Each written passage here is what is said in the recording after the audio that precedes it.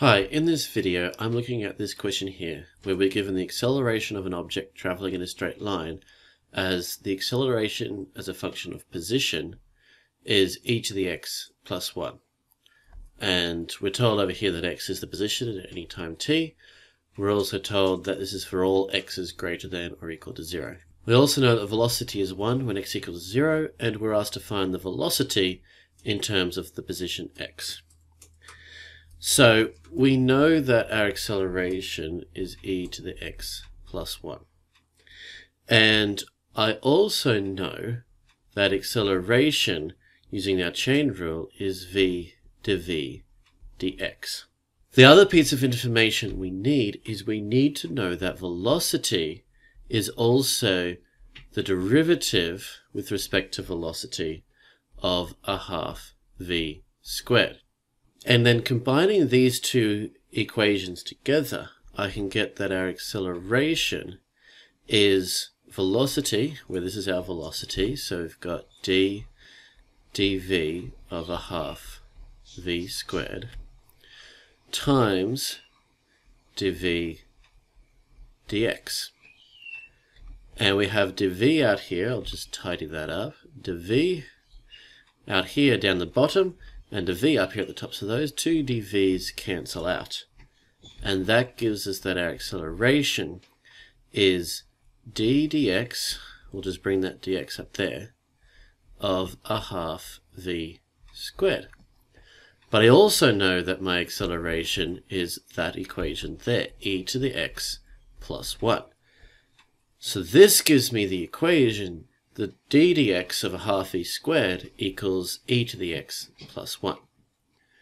So now if I undo our derivative and do the integral, that leaves us with a half v squared equals the integral of e to the x plus 1 dx. So I have that a half velocity squared is integral of e to the x plus 1. And so now I can integrate this, so I get a half v squared equals e to the x integrates to e to the x, plus 1 integrates to plus x, and of course we have a constant. Now, before I deal with trying to rearrange this, I'm going to deal with that constant. So we were given some initial conditions up here. We were told that velocity is 1 when x equals 0. So we can say that when x equals 0, v equals 1, and substitute that in. So now if I substitute these values in, I get a half of 1 squared equals e to the x, e to the 0, plus x plus 0 plus c. 1 squared is 1, halved is a half, e to the 0 is 1, plus 0, so we just have plus c, and then if I subtract 1 from both sides, I get that c equals negative a half. So then putting that into our equation, we have a half v squared equals e to the x plus x minus a half. Now I could rearrange this to get this equals to v equals a function of x, because that's what I want from my question.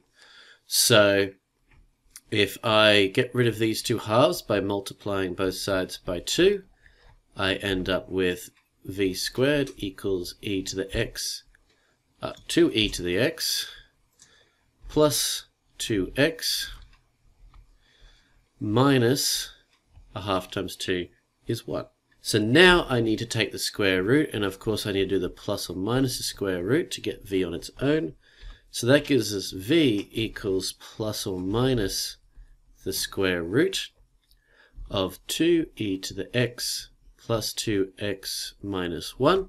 I'd like to see if I can get rid of one of these pluses or minuses from this square root. So let's have a look at the information we were given. We know that our acceleration is e to the x plus 1 for all x greater than 0. Now, if I think about that, our acceleration would always be positive. So our acceleration is e to the x plus 1. That would actually always be greater than 0 for all x greater than 0, because e to the x is greater than 0 when x is greater than 0.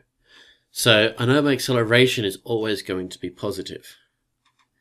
And therefore, I know that my velocity is always increasing. Okay? The other thing that I know is that my velocity is 1 when x equals 0. And I'm doing this for all x's greater than 0. So as v equals 1 when x equals 0, I'm always going to have a positive velocity as well. So my velocity is always positive. So because my acceleration is always going to be positive, because e to the x is always positive, that means my velocity is always increasing. I'm getting faster and faster. But I'm told that I start at 1 and then we're going to go up from there. So therefore, we're always going to be positive. So that way I can get rid of that plus minus and just have the positive version. My velocity is always going to be the positive square root of 2e to the x plus 2x minus 1. So there we have it. If I have acceleration as a function of displacement, I need to know this equation here, that d dv of a half v squared is our velocity, as well as my chain rule that acceleration is velocity times dv dx. Joining those two together, I can get a differential equation, solve that differential equation, and then see if there's anything I can do to simplify that.